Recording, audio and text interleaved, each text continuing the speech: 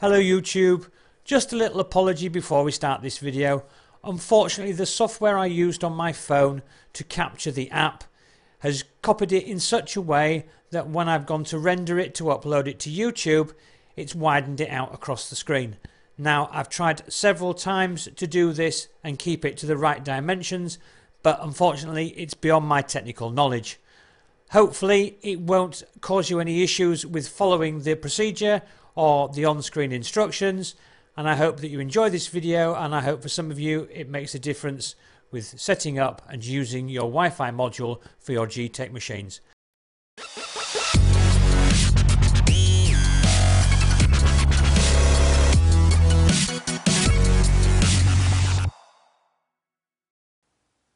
Hello YouTube, and in this video we are going to do an unboxing and a setup of the GEEETECH Wi-Fi module. As you can see, this is the packet it comes in.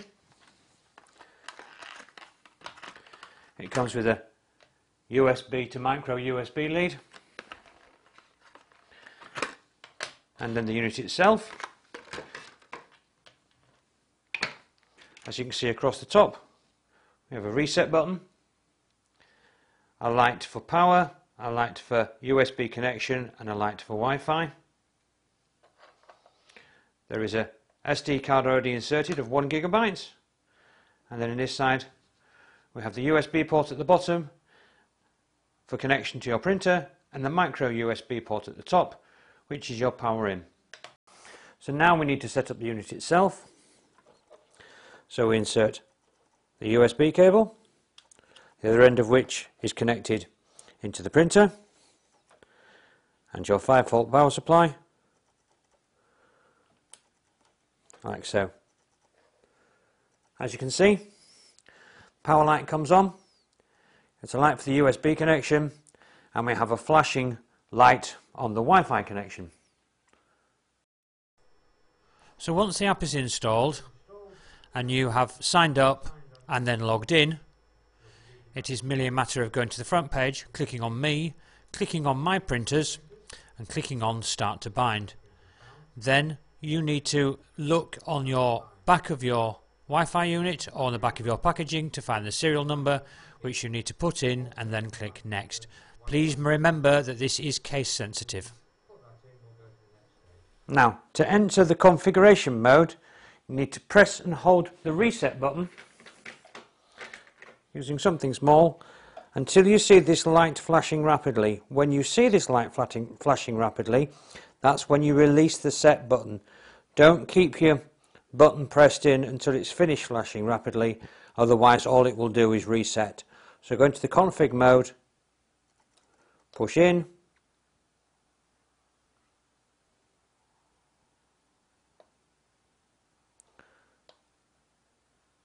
see it flash rapidly. That's when you take the pin out. Now you can see it is still flashing rapidly, which is in the config mode. Now we need to go back to the phone for the next step. So on your phone's Wi-Fi, you need to connect to the Wi-Fi network GT printer, and then we'll go back to the app to continue. So once back in the app, click the up arrow button, click the Wi-Fi button, check that you are connected to the GT printer hotspot, click Next,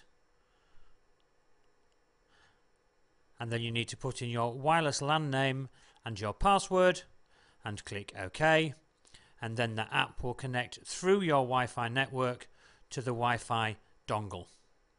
As you can see, we are now going online. So now we're online, the first thing we must check is the baud rate. So click on the double arrow, click on config, and check the baud rate is the same as your machine. This is running on the A30, so that is the correct baud rate. So we now come back, and from here we can go to the menu, and we can click on move, and move either the print head or the bed. We can click on temperature, and alter the temperature for the nozzle or the heat bed.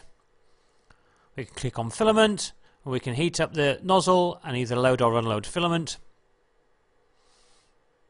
We can also click on top right hand side, which is bed leveling, which does a semi-automatic bed leveling system which uses the 5 points on the bed and it will automatically move between those. I'm not going to press it because it will automatically start that routine, but that's also available from here. Other things that you can do, you can look online, which seems to be a limited version of Thingiverse. You can pick a model and download from the model list. The one issue I found is that once you click on a file to download, it does actually start to slice it on your phone, which means if you have a phone that works slowly, it will take a while to do. You can also print items from the SD card on your printer. Just simply click on the folder and then click on the file. You can also do this with the SD card that comes on the Wi-Fi module if you happen to have put some prints on there. But that's about it for this first look, an introduction on how to use the GEEETECH Wi-Fi module. Hope you've enjoyed it, hope it's been of some use to you. Don't forget to like, comment, subscribe, and we'll see you in the next video. Bye bye.